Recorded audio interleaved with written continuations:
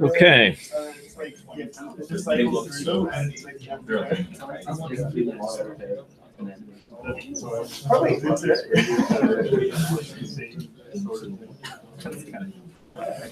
Great. Okay, so folks, we're gonna get going today on a topic that is going to round out our discussion of coverage, of path coverage testing, a topic we've been talking about the past several lectures. The topic for today is fairly contemporary. It focuses on a high degree of testing on something called prime path testing. This sort of testing goes well beyond the two other types we've talked about, namely state-based testing and transition testing, to test a broader set of paths within the program. In short, it follows this idea of sort of judiciously testing paths in the program, picking paths that are most likely to yield fruit in terms of finding defects, and takes it to another level of sophistication, another level of thoroughness of testing. Okay, now coverage testing, as I noted early on, to just remind you of the context here, it can be deployed at many different levels and in different ways. So the ways we've been talking about and then we focused on are in terms of path coverage, and this included state transition and prime path today. It turns out that we might get a chance before the end of the day just to see a little bit about this idea of checking constraints or conditions within the path. So if you have your code, for example, or the flow of the program, depending on different conditions, where if this is true, you do this, if it's false, you do that. For example, it behooves you to check both sides of that. And in general, if you have several different combinations of conditions, you often don't have the choice to test all possible combinations. So it's, again, choosing how to test judiciously. Just like with equivalence classes, boundary values, orthogonal arrays, state and transition coverage, we're trying to take our limited testing effort and use it to the best effect. We're trying to get the biggest bang for the buck, recognizing that we only have so many bugs, and we want to get as much out of our testing as possible. So you'll recall that I introduced this topic of path testing early on in terms of just noting that many systems, many processes can be diagrammed, can be abstracted into graphs, vertices and edges connecting those vertices. This is true at a high level, the various sort of paths that you can take through a system. It's true for broad processes such as ticketing, and this is reflected, say, in the IT system that would support that. For processes such as repairing devices, consumer electronic devices. But the same basic principles of being able to construct a graph, a graph model of some underlying, much more complex reality holds true at the lower level with statements, etc. And we talked about how you could take a whole flow of code and divide it up into flow graph, which you could then reason about coverage at various levels for that. Now, I want to remind you the key steps that I emphasize in the coverage procedure. I remind you because of the final exam, chances are you may have to remind me of what those are. Okay? And I've talked about a lot of things here, and having marked thousands of exams maybe in my time, I don't abuse myself with the mistaken impression that you're going to remember everything that I've said.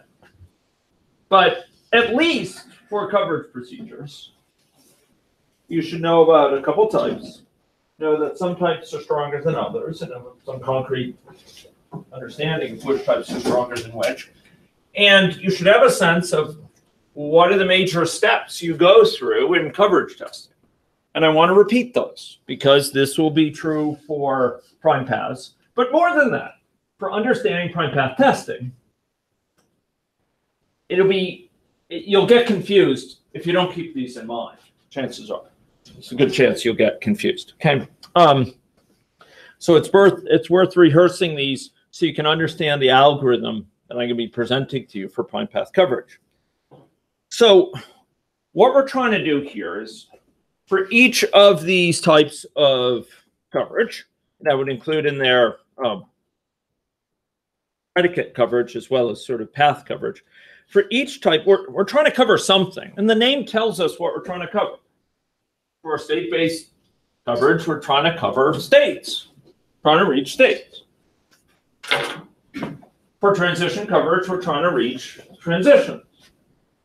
We're trying to include all transitions in our testing to ensure that our testing has successfully exercised, that's successfully gone across all the transitions, right? For prime path coverage, we're trying to make sense that our transition, that our use of the program, that our exercising of the program will have executed all prime paths that we've identified through this algorithm I'm going to show. Okay.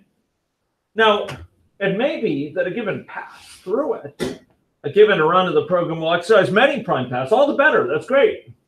That's great.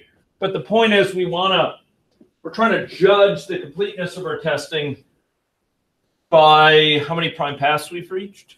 And we put in place test cases that will systematically, collectively exercise all the prime paths, or for these early ones, all the states or the transitions, right? Okay, so we're trying to, we identify what we're trying to cover first. States, transitions, prime paths, combinations of logic conditions, what have you. And we develop a set of scenarios that include all of them.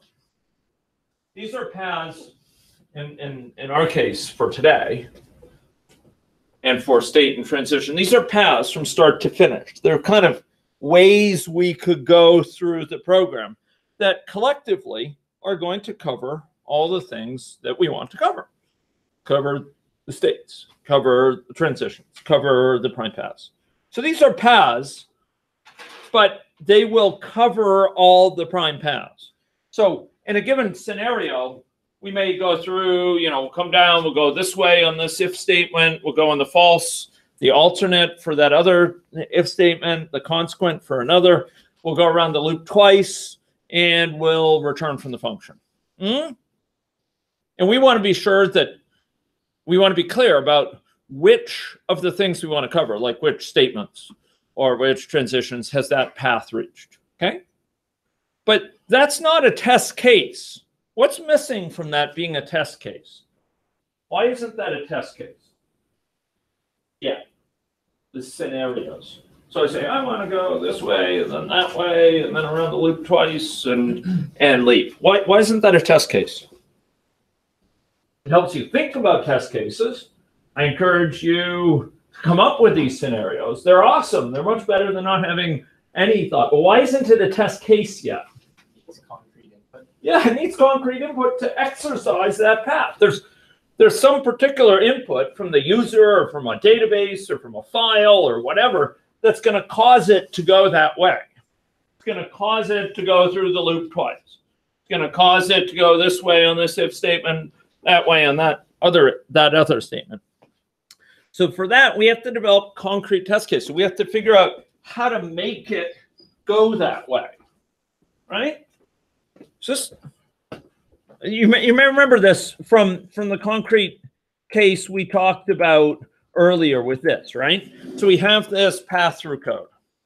This happens to be through code. The same principles occur at the high level of a program. There's some particular use case that's going to get it to go through here. Here we want to exercise. Suppose we want to hit all these different transitions. So we might figure, okay, there's one path through here that goes this way and it's done. another path that goes this way, and then makes a right turn at all of these and goes down, and then it comes up again, and then it finishes. Another path, this is an abstract path. This is what I'm talking about when I'm saying abstract scenarios. You know, I'm just saying, okay, this other one, it comes down here, and then it goes here, and then down like this, and then it goes out, right? Those are abstract scenarios. But how to get it to do those, that requires input like this, right? I have to give it input. I have to say, like, okay, well, what particular string that I give it will cause it to go that way? That's a test case. That is a test case. The abstract scenarios are not yet a test case. They whisper of test cases, but they're not yet a test case.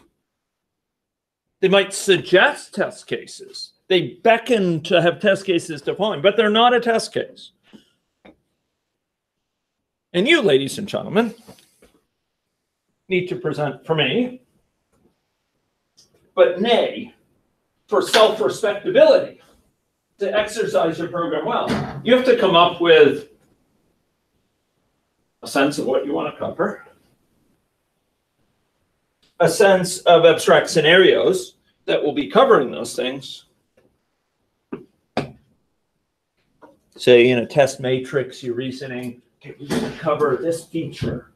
We want to cover that feature. We need to get to that screen, right? You have that flow diagram like we saw earlier for your system. You know, something along this line for your sort of system, a block diagram. This is a screen in your app, and these are different screens, and they can get to each other by different things, or these are modes in your system for interactive exploration, whatever it is. And you're going to want to understand that, and you're going to have scenarios through those things. And then you got to come up with some particular thing we're going to do, like with some input we got to give it, some file of data, some database content, we'll have the user frob this controller in this certain way, and it will get it to go that way, right? So you got to come up with those test cases for me. And then I will look upon those test cases, and I will smile upon them. I promise you, I'll smile upon your test cases, okay? Just give them to me.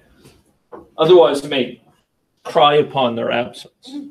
Okay, well, I may not cry, but I'll be sad because it will have missed its potential. Okay. Okay. So, ladies and gentlemen, your job is to come up ultimately with test cases, but these earlier steps are to guide us towards those test cases. They help us think systematically about what test cases to put together that will have the biggest bang for the buck. So we don't just willy-nilly pick test cases. What the hell? You know, give it a string of all Zs or something like that. They force you to think systematically about, okay, what test cases do we still need to cover at least basic respectability, so that you could face your manager and say, yeah, this is a well-tested program. We've really thoroughly exercised it. What things do you need? Okay, so that was the context. And coming from that context, we noted that here, as in some other areas of computer science, most notably abstract machines and language hierarchies, we have a hierarchy, a subsumption hierarchy. And we could create a partial order here upon different levels of testing. So who can remember from my description last time, wouldn't this look pretty in an exam? And I could ask you, like, what does the arrow from edge coverage to node coverage mean here? Well, maybe I won't wait for the exam. What does the arrow from edge coverage to node coverage mean here? Subsumes. Okay, what does it mean by good? What does it mean by subsumes? Encapsulates. Okay. Okay, what does it mean by encapsulate? By definition, it does more than. Yeah, so it covers everything node coverage does, but it covers more than it here. It actually, it guarantees you node coverage, but more than that as well. So you could say encapsulate, but the word encapsulation in computer science means many things. It also means like hiding details. And it's associated with interface-based programming. And that's a topic on which I could wax eloquent, but alas, like Pascal, I have not the time. Like Fermat, couldn't fit it into the margin. So edge coverage here is stronger, we could say, than node coverage. If you achieve edge coverage, you've achieved node coverage plus more. And this hierarchy has been explored by many testing tools and by many areas of testing research. And you'll notice there's different kind of branches on it, okay? Today, or the past two lectures, we talked about node coverage and edge coverage. And those are good basic and well supported in tools. Today's tools well support those levels of coverage. And that's awesome.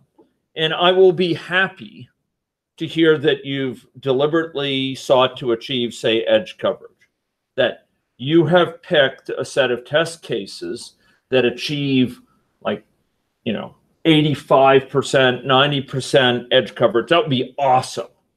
Boy, would I smile. Boy, would I smile. And I'd be very, very pleased. But today, our quarry lies higher in this diagram. It's prime path coverage. Okay. This is stronger than edge coverage. It's stronger than edge pair coverage. It actually guarantees not just you'll cover all edges, but you'll cover pairs of edges too. Okay. And it provides a degree of rigor in the coverage that therefore goes well beyond edge and node. So I'd like to advance us to that stage. You may remember that state coverage was particularly basic.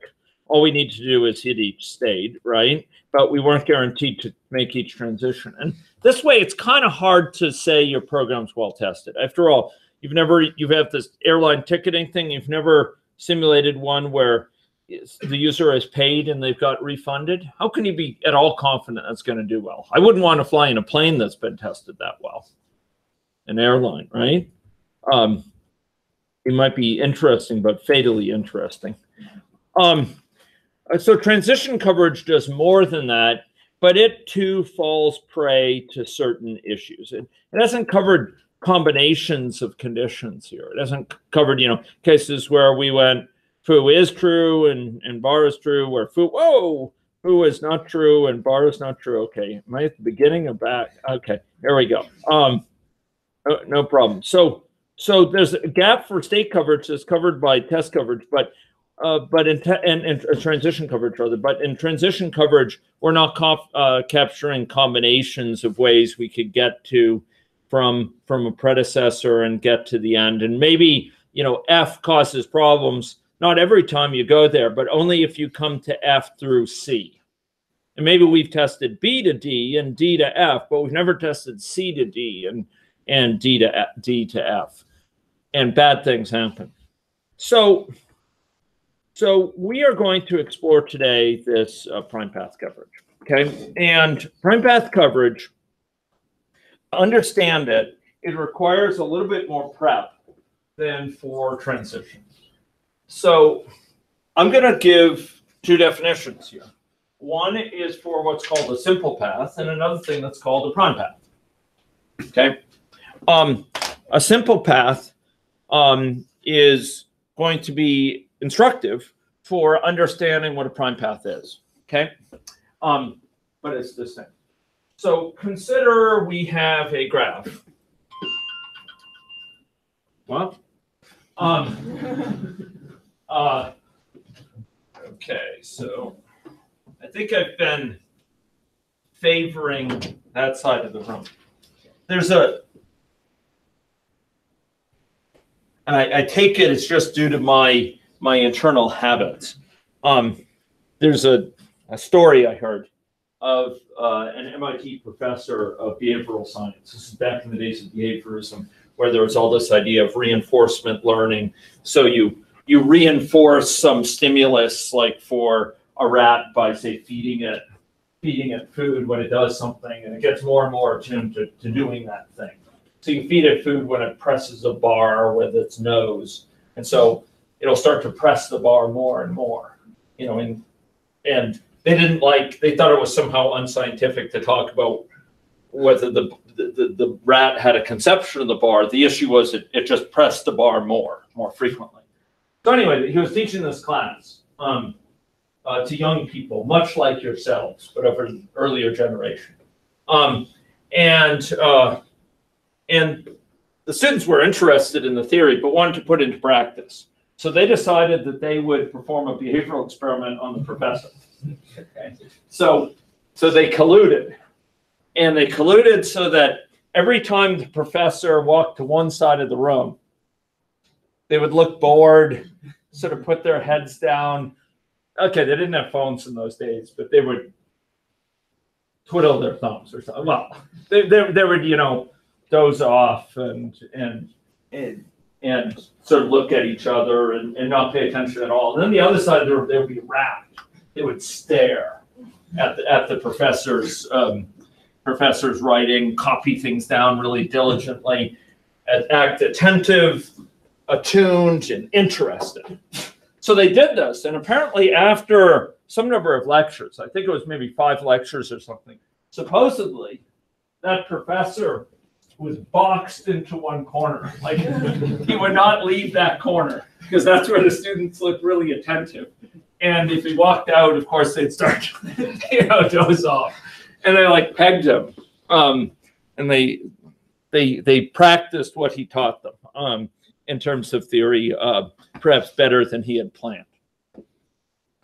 Okay, so I don't think that's going on, but I've not favored this side of the room, and I apologize. I should really spend more time over here, you folks.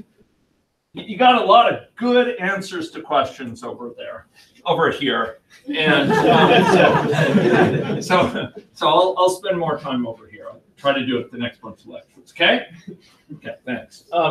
Okay, so ladies and gentlemen, if we have a graph, maybe this is a flow graph within an algorithm. Maybe it's a graph showing connectivity between screens of the algorithm, between modes, between web pages, whatever, right? We might have you know, connectivity of various sorts, and there might be within a graph like this loops, right? We could have loops in a program, right? We could have some screens which reach back to the many screens which reach back to a home screen and a web page, right? And a web app, etc. Okay, so if we have a graph like this, we talk about a path, you know, from node A to B as being a connected series of edges that move from A to B, right? And I think you would have seen this in 260 before, right? Paths through a network. Yeah, you have directed edges in the network that define, you can go from this vertex to that vertex, this node to that node, and the edges define possible movements between them, and a path is defined as a contiguous sequence of these edges of length 0 or more. Okay, now I want to specifically define something you are unlikely to see in 260, and that's the notion of a simple path, okay? That's not merely a colloquial term here, a simple path compared to like a complex path. It's actually a technical term here. And what we mean by a simple path is a path from a node A to B, just like any old path, but where there's no repetition of nodes within that path, except possibly with the possible exception that A equals B itself, that the start and finish are the same. So let's suppose I were to label these nodes here. I'll put them on the board. I feel bad for our internet listeners because I won't be able to share this diagram. Maybe I'll take a picture of it before the end and put it in the video. Okay, so we have A, B, C, D, and E. Can anyone give me a few simple paths here? Okay, so again, a simple path is a path that includes no repetition, except possibly the first and the last node are the same. Okay, so can anyone give me a simple path of length 4? Yeah. You said there's the option the first and last nodes are the same. Does that mean they can be the same node or they have the same value? They can be the same node. So we can just do a loop then? That's right. You could have a simple loop. Yeah. So suppose we have something along those lines. I'll make it a little bit more interesting. Okay. So can anyone give me a simple path of length 4? Yeah. A, D, C, B, A. Having a. Okay. A, D, C, B, and then A. So this is of length 5 in terms of nodes. It would be 4 in terms of edges. I should have specified. Let's say I'm talking about in terms of nodes. So that's great. It's better than I just been. Yeah. So is this a simple path? Yeah. It's one where the first and the last nodes are the same. It starts and finishes with A, but that's okay. It can still be a simple path. Give me another simple path.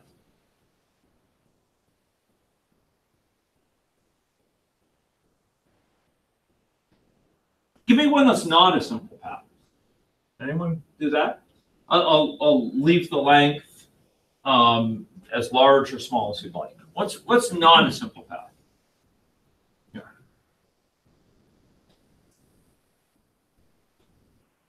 B, E, C, B, B, E, C. Okay, CBA. Yeah. B, E, C, B, A. Okay. CBA. Well, yeah, it turns out that, so that's true. That's not a simple path. It turns out it's not actually a path in this because from B, you can go to E, but you can't go directly back to C here because there's no link back from E to C, only to D. But can anyone continue this idea? Give me one that's not. Yeah. Uh-huh. C to D. Okay. Sorry. So say this again. B, E, D. B, E, D. Yeah. B, B, E, D, B, A. Okay. Again. B, E. Oh, D. Yes. Sorry. B, E, D. So bump, B, A. Yeah, so why does that violate being a simple path? Why is that not a simple path? B is, well, okay, B is in there twice without it being the first and last. Yeah. So if I knock the A off the end, would that be a simple path? Yeah, it would be. It would be without the A. With the A in here, is that a simple path? No. So that's not simple. And this is simple. Give me another one that's not simple. B, E, D, B, E, D, B, E. I love it. B, E. So we're going around this thing several times. B, E, D, B, E, D, B, E, D. Yeah, it violates it. However many times you want to do it more. That's not a simple path. Okay. Give me another simple path. So this is not simple. Maybe I should just put logical notation not over it. Yeah. So give me another simple one. Give me a really small simple one. AC. AC, good. How about even smaller? A. Good. Wow. Excellent. Okay, so let me ask another question. Do you think there could be a simple path on this of length 100? No. Why not? There's only 5 nodes. Yeah, there's only 5 nodes here. So by the pigeonhole principle, there's got to be a repetition of a node more than, in fact, more than once. And so you're not going to be able to have that. So this graph has a limited length of the length of simple paths, and more than that, all graphs are going to have a limited length of the number of nodes of simple path, right? It's going to be the number of nodes. Speak on. Is it going to the maximum length you could get if you have n nodes? The maximum length of a path that could be simple is what? N plus 1. N plus 1. N plus 1. So these are simple paths, ladies and gentlemen. Simple path. The notion of a simple path that is important. It's so simple that it's a straightforward definition, and it's something that is small enough it could be tested.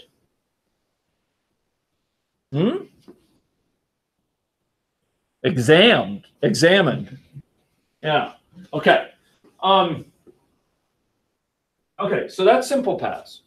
We're not just discovering all simple paths. We're discovering prime paths. Now, prime paths, all prime paths are simple paths.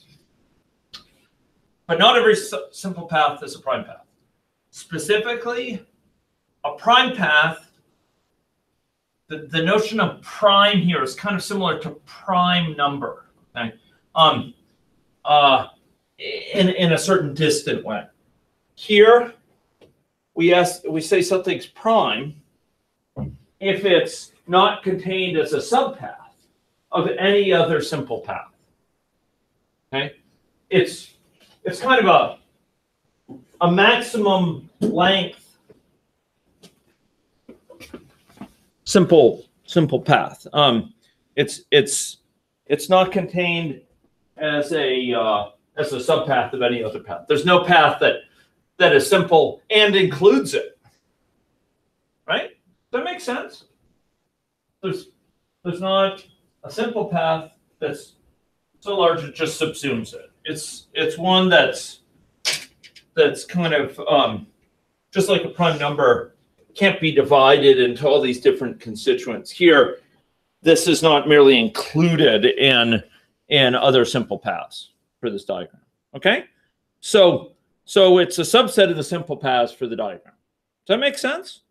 It's a subset by virtue of the fact that it includes only those that are not contained in something else. If something else contains it, it's considered as not a prime path because it's sort of covered by that other simple path.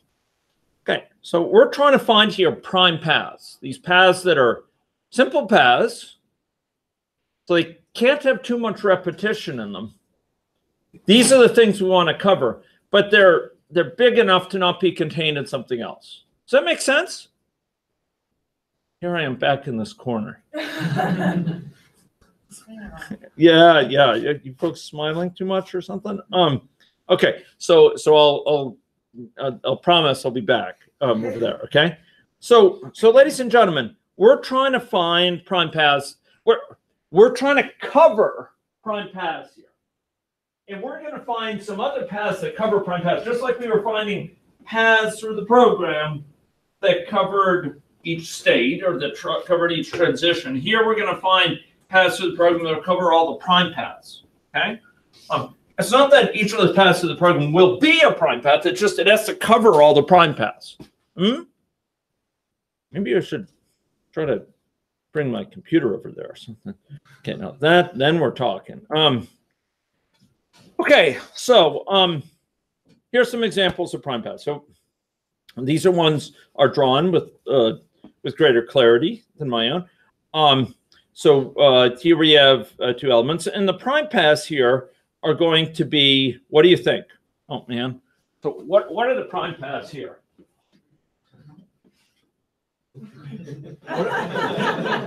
What are the prime paths to the one to my right here? Jerk a little bit. Yeah, right. So what are the prime paths there?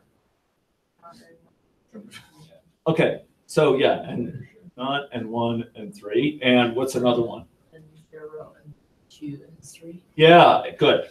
So those are the prime paths, and we're gonna come up with a set of abstract paths through this that cover those, and those abstract paths, in this case, could be the prime paths themselves. Those will cover those, right? If we had abstract paths that were those prime paths themselves, those will cover them. But as we'll see, this one to the left, this one to the right here, depending on which way you're facing, it might have a set of prime paths, but we're going to have test paths that are different than that. Okay, so what are some prime paths for this one to the right here? And 1, 4. Yeah, N1.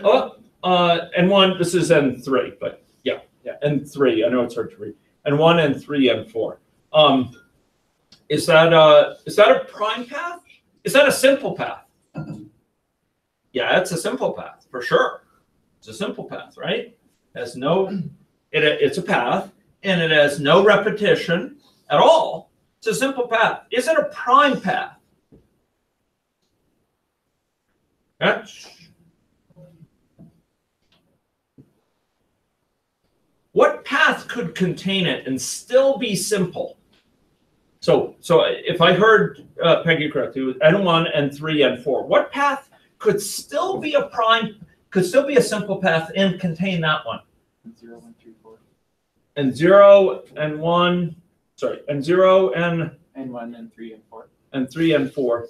Yeah, that would work. That would work. What's another one that would contain it? By the way, could we enlarge that one to include N1 at the end? No, because it wouldn't be a what? Simple. Yeah. Okay. Okay. So give me another path that's simple, but still that still contains N1, N3, N4. N1, 3, and 4, N1. And 1 and 3 and 4 and 1. That's a simple path. After all, it has repetition, but it's the first and the last that are the same. But it does contain N1 and 3 and 4 by itself. So N1 and 3 and 4, what does this all suggest? By those two examples, that's a simple path. Is it a prime path? No, because it's contained in both those other prime paths. It's contained in both those other prime paths. By the way, that last one, N1 and 3 and 4 and 1, could that be extended? No. No, why not? As its first equal its end. Yeah, if it got extended, it would violate the rule that if there's any repetition, it has to be the first and the last are the same, right? So it wouldn't be legit to extend it. Then it would, basically a simple path can't have a loop inside of itself. Like, it can't be chugging along and then it has a loop and then it continues on. It can only be a nice loop back on itself. It can't have kind of a loop and then a little tail or a loop and a sort of thing that starts like that. That won't work. It can only be one of these sort of a complete cycle, right? Okay. That's simple path. And then a prime path, the question is, does it contain it? Prime path is a little bit slippery. Now, this one on the right, so the prime paths are the things we want to cover, just like we want to cover states. There I go again. Just like we want to cover states, so we want to cover transitions. We came up with a set of concrete test cases that are of scenarios that cover them, and then we found test cases that would realize those scenarios, would cause them to come about, right? So the prime paths here we can list out, and the actual test paths that we take might be much fewer in number, because each test path, I would say that those two test paths, I know I should really bring binoculars to this lecture. You could like zoom in. I'll give you a hint.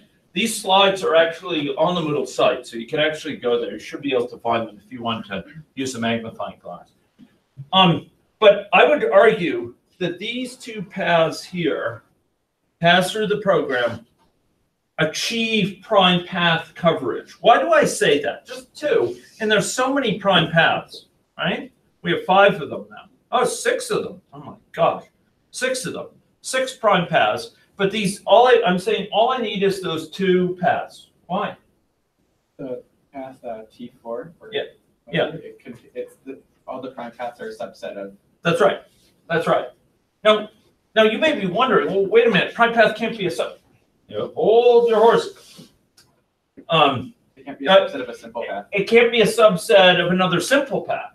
But it's fine. These are our test paths through the program. Just like we needed test paths to cover all states of the program, or we needed, when we wanted transition coverage, we needed test paths that collectively would cover all the transitions. Here we want test paths that will cover all the prime paths. But that doesn't mean the test paths have to be prime paths themselves. They can be much bigger than prime paths. But the point is, just as earlier we want to cover states, we want to cover transitions, here we want to cover prime paths. And these paths through the program have to cover them. So it's kind of like your test matrices that you're giving to me, and which I will smile upon. Those test matrices highlight, for each function, for example, which test cases cover it. Here, for each prime path, we need at least one test case that will cover it. At least one test path and test cases behind that. Does that make sense? Okay. So don't get mixed up into thinking like somehow for prime path testing, the paths through the program have to be prime.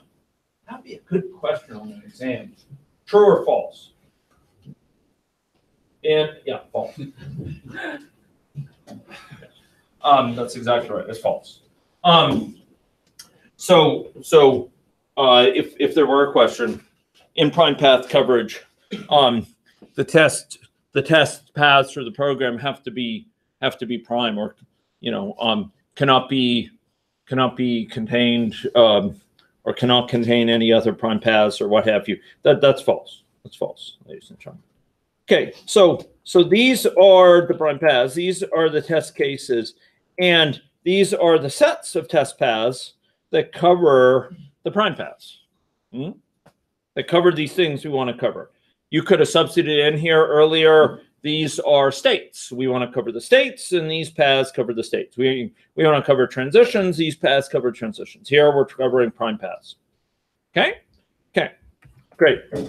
Okay. Now, how do I get these prime paths? So this sounds great, but how do I identify the prime paths? After all, if we think about states or we think about transitions, it's really obvious from the diagram where they are. I mean, you start with a diagram like this, and you can just read. You can just read out the transitions. You can just read them out, identify them: N0, N1, N3, N1, N1, N2. If they were states, you just read them out. How are we going to identify the prime paths?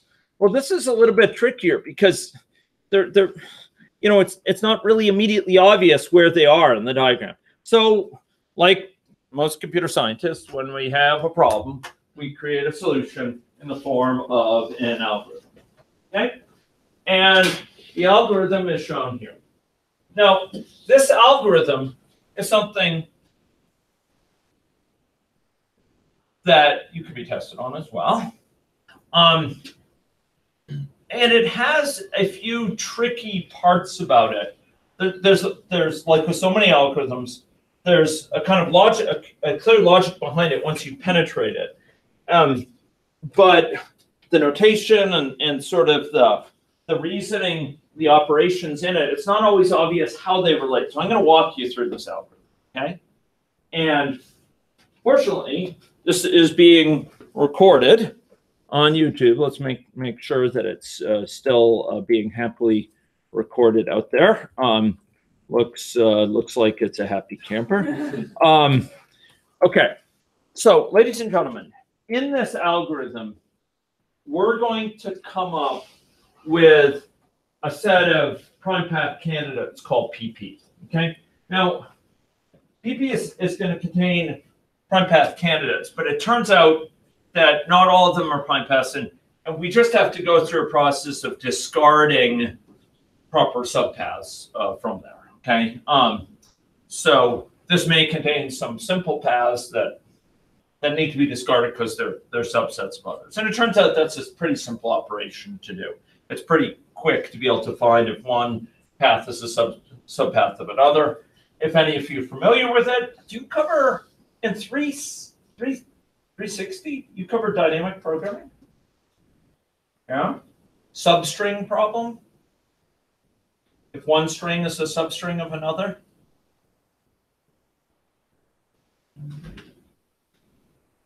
Sorta. Did you cover an algorithm for substring? Are some of you taking 360 now? Last long time ago. Dynamic programming? Does that ring a bell? Yeah. The classic algorithm to do it on is string substring algorithm, and it's awesome. But I don't have time to go into it in this lecture or less in this course. But it's a beautiful algorithm, and it can be done very efficiently. And you can use that algorithm basically here for this problem. Okay, so we're going to get the end result of this top algorithm is this set PP, which is a set of candidate prime paths. Okay, and we're going to build it up iteratively as long as we can go and keep adding things to it. And a key understanding is that as we add things to it, we are considering candidates of larger and larger size. In other words, the paths are longer and longer. Okay. Now, I would argue that the algorithm always converges. It always ends up in a situation where you can't go any further in terms of paths that are larger. Why is that? Why is that? If we're adding each time to the length of the path, I would argue there's a logical limit to how far we need to go. Why is that? We touched on it earlier. Because it can't repeat. Yeah, a prime path can be no longer than the number of nodes Plus one. plus one. Thank you. Yeah. Good to avoid off plus one errors. Okay. So, ladies and gentlemen, this variable I is going to compute the current length of the paths we're considering. Okay. So I is going to rise. So it's going to be 1 initially. We're considering paths of length 1, meaning just nodes themselves. And then we're going to be considering paths of length 2, and then 3, and then 4. And P sub I here is going to be a set of these that we're going to be working with in order to identify possible prime paths within them. Okay, so we're going to be considering this sort of seed set of length 2 or 3, etc. So we're going to start with a set of candidates for prime paths called PP, which is empty. It's an empty set. There's nothing in it. Now, we're then going to start this loop with P1 initially being all the paths of length 1. That's just the nodes. That's P sub 1. Okay? And again, P sub 2 is going to be of length 2, P sub 3 of length 3, etc. Okay, so as we're executing the body of this loop, basically, as long as we have some of these candidates to add to, we're going to be accumulating these candidate things for that are next larger size, that are one larger. So suppose we're going to get 1, we're going to have p sub I plus 1 be things of length 2. Okay. Now, we're going to take some intermediate variables that we're going to be using in this whole process. So we're going to consider R, the set of paths in p sub I that are cycles or cannot be extended. These are things we're going to reject, hence R. We're going to get rid of them, hence R. Right? We're gonna be discarding. Okay. So R is the set of paths in p sub I that are cycles or cannot be extended forward because they end at some terminal node. Okay. So if there's some terminal node of this at which you need to end, it can't go any further from that node. If there were like an F here, we wouldn't be able to extend it. So we're going to be looking and seeing, okay, is there anything in this p sub I that's obviously cannot be extended because it's already a cycle? Why can't we extend it if it's already a cycle? Why cannot we extend it if it's already a cycle? Yeah. Then the first and the last note Won't be the same anymore, but we'll still have a repetition, and therefore it will not be a simple path. Okay, and if it's at a terminal node, there's nowhere for it to go. If it's at F here, there's nowhere for it to go, so we can't extend it there. So basically, we're going to get rid of things we can't extend. That's what R is. These are like things we cannot extend. Okay. From p sub I, from this sort of set of seeds. Okay, which are the things we can't do anything about? We can't extend. Get rid of them. Boom. So those are things we're going to get rid of. This is the thing that's a little bit confusing. We're going to get rid of them from p sub I. We can't extend them to get our p sub I plus 1. We can't extend them to get past 1 more. But guess where they go? They go into the set of candidates for prime paths. They're candidates for being prime paths. Why? Why would those be candidates for being prime paths? If they're a cycle, is that a good candidate for being a prime path? Say that again. Louder this time. Yes. Yes. Darn right, it's a good candidate for being a prime path. Why? Why would a cycle be a good candidate for being a prime path?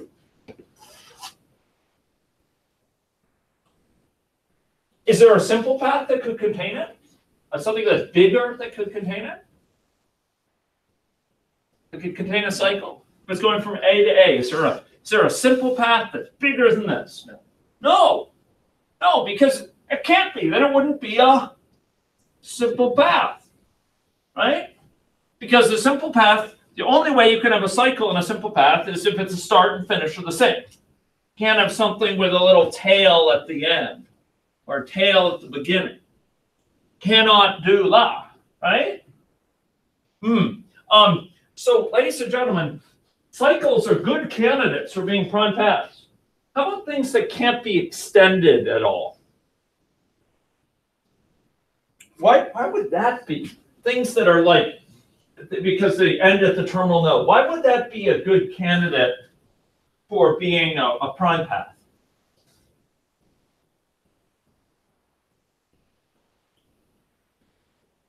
Well, if it could be extended, yeah.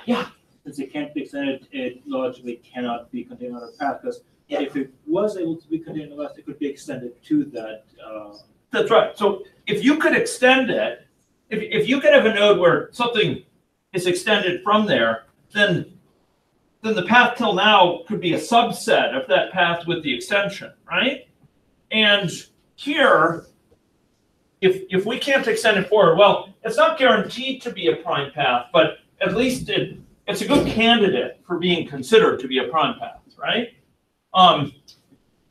Okay, so these are things that can't be extended, and hence we're going to get rid of them from paths to extend to get the next larger set of paths. go from 1 to 2, we're going to get rid of those ones that can't be extended. Can't do anything about them. Like, can't be extended and still be a legitimate simple path. Can't be a path at all to be extended, right? In some cases, like if it's the terminal, there's no path that extends it. But not only we're going to do that, we're going to add them to PP, the set of candidates for prime paths. We can't guarantee they're prime paths, but they're good candidates. Particularly if they're cycles. Yeah, so we're adding them to PP, and we're getting rid of them from this EP. EP is just the set of all paths we're dealing with of our current length, say length 1, and we get rid of these ones we can't extend. Why? Because at EP, we're going to be extending, hence the E. We're going to extend EP. We're going to extend these guys. Okay, for each path that's in EP, each path that can be extended, each of those paths, for each node n in the set of all nodes, such that they can be reached from the last position in this path. So we have a path to a certain point. And now we're going to consider all the nodes n that can be reached from there. Maybe it goes to several different places. Maybe the last thing in our path right now is B, and we can get to E from B. Or maybe the last thing in our path right now, maybe we went to A to D, and now D is the last in our path, and the set of all nodes n would be what here? Set of all nodes that can be reached from D would be, speak on, in a stentorian voice. B and E. Yeah, B and E. Good, good. B and E, ladies and gentlemen. So each node n and the set of all nodes that can be reached from this last one, right? I'm glad I'm over on this side. That is awesome. Awesome. Good job. Okay, and then if n is the first, or if n is not included in P, okay, if it's the first or it's not already in the path, then we'll append it to be this seed set for the next round, which is the round 1 larger, okay? So why these conditions? Why we say if n is the first, if this node that we can reach from here is the same as the start of the path, or if it's not included in there. Why do we have those conditions and only then append it? Suppose those conditions were false, okay? Suppose we have a situation where n is included in P, for example. Why would that be? Why would we not want to append it? It's not a simple path anymore. Not a simple path. Exactly. Unless it was what? The first one. That's right. The only condition which would be able to do it if it's the first. So if this path or this node we're considering reaching from here, if that's already in our path, unless it's the first, we can't add it in to this, right? So we can only add it in if it's the first or if it's not included at all in there. Does that make sense? Yeah? Okay. Yeah. Colliding galaxies. Good thing. Okay, so here, this is how we get a legit set that don't violate the criteria of being simple paths. They don't contain any node except possibly the first equals the last. That's what's guaranteed by this condition, if n equals first or this. That guarantees that these things being added of the next bigger size, like we're 1 now, we're going to go to 2. Those things still are simple paths. P sub I are simple paths. And we're going to go to the next round where those are the things that now we're going to consider whether they are good candidates. If so, we'll put them in PP. If they're not prime paths, clearly not prime paths, we'll consider them for extension. Okay. And as I said, to find the prime paths, discard from PP any paths that are proper subsets of the others at the end. Okay, so let's go through this with a little example here. Okay, so length 1, here we are, 0, we have all the nodes, right? That's what we set up at the top of this algorithm, right up there, right? Start with p sub 1 being paths of length 1, right? So p sub 1, these are the p's here. P sub 1 is all the nodes of length 1. There we are. See that? Now, I've put an exclamation point here next to something that can't be extended because it ends at the terminal node. Okay? And I put a star, cannot be extended because it will contain an illegal cycle. Okay? So this thing that has an exclamation point, where would that come out? If it can't be extended because it ends in the terminal node, where would that come out of this in this first pass through? When we're dealing with p sub 1, what would happen to that set that can't be extended because they end at a terminal node? They're part of what? Yeah. R. So they are going to be put into the set PP, right? Into the set of possible prime paths, and they are going to be considered therefore for candidacy for prime path just based on whether they're included at something else. So then, because they're in R, they're excluded from what? They're excluded from being grown for this next round. The rest can be grown. How do we grow them? How do we grow them? Appended to the next step. Yeah. Yeah, exactly. There's a node that gets appended to it. Anything that can be reached from it, as long as it's okay by this condition. As long as the thing being added to it is just the first element of it, or if it's not included in there. So these guys get extended. Do you see how they got extended? 0 went to 0, 1. See that? Why did it go to 0, 1? Because it could be reached from the final place, from last P here. For this path, last P is what? 0. And N here is 1. It can be reached from there. N1, that node N can be reached from last P, can be reached from node N0. So this is N0. So it can be extended to that. Could it be extended to something else too? N4. So here we have, this is another candidate. That was one that got extended. So 0 was not in R. The only one that was in R was 6. So it got, you notice it's not being extended because it can't be extended. So R here did not contain 0, and therefore it was part of EP, and it got extended with each N that it can reach. 1, N1, and N4. There it is. Similarly, 1, what can it reach? N2. Since 2 is here, right? What can 1 reach? It can also reach N5. What can N2 reach? Where is it? Where is N2? Here it is. It can only reach what? N3. So we could extend it with that. Okay, so we're going down here. This is our second pass through where we're dealing with P sub 2, right? These ones here. And I would, those P sub 2 got calculated down here based on extending P1s that were extensible, the EPs.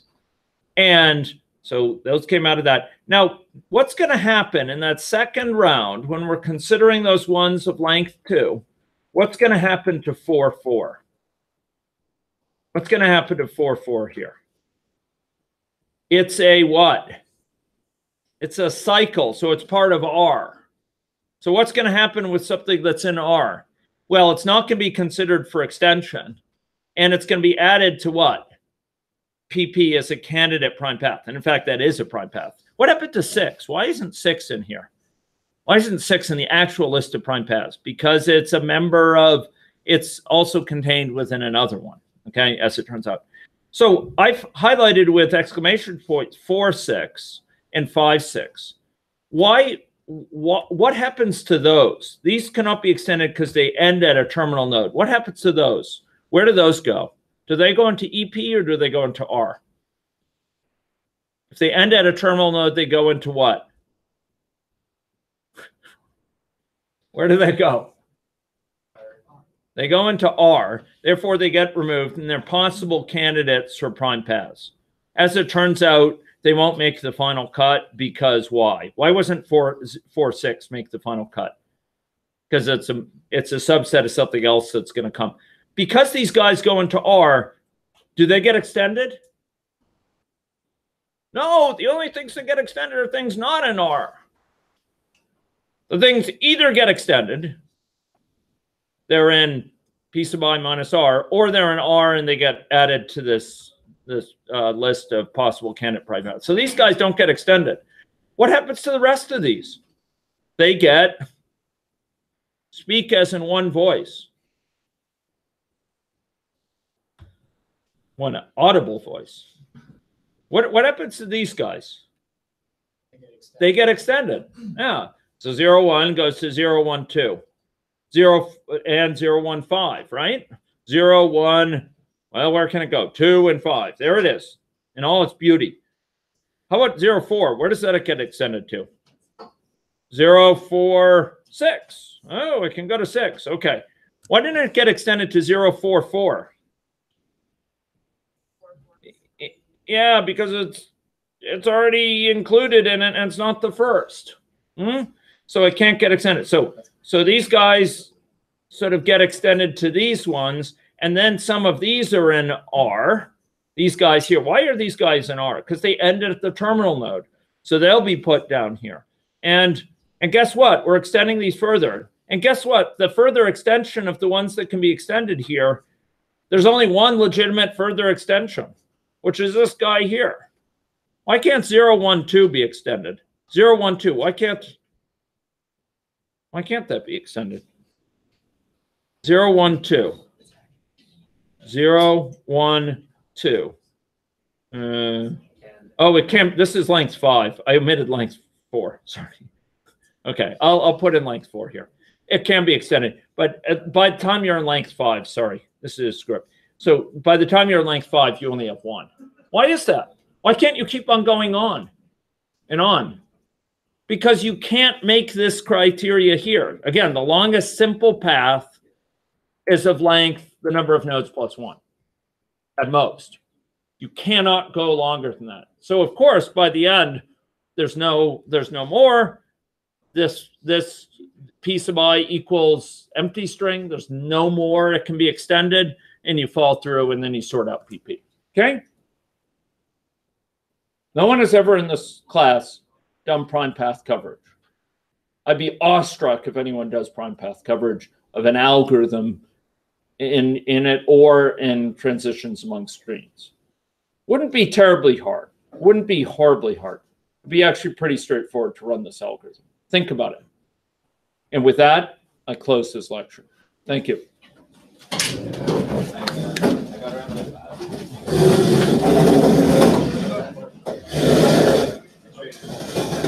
Yeah, quick question about the prime path coverage. Yeah. It seems that right now there's a dependency on us figuring out what transitions